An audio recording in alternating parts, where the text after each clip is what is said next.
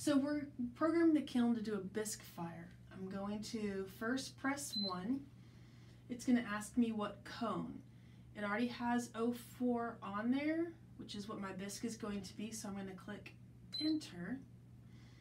I'm going to do, it's already programmed for slow, so right here if I wanted to change it, it says fast, medium, slow. Since it's a bisque, it's going to go slow, so I'm going to hit enter. Preheat. For a bisque, I do a preheat for 5 hours, and that gives it time to get any of the moisture out of it, and it warms up the kiln real slow. I use 5 hours, so it's already set for 5 hours. Then I'm going to press enter. Hold. If this was a glaze fire, when I do a glaze fire, I hold at the top temperature for 15 minutes, so that's why that says that.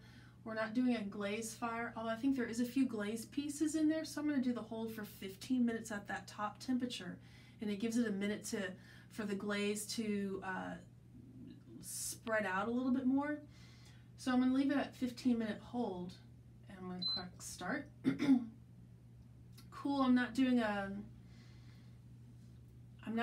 it a ramp to cool it because it'll just cool on its own with all the plugs closed.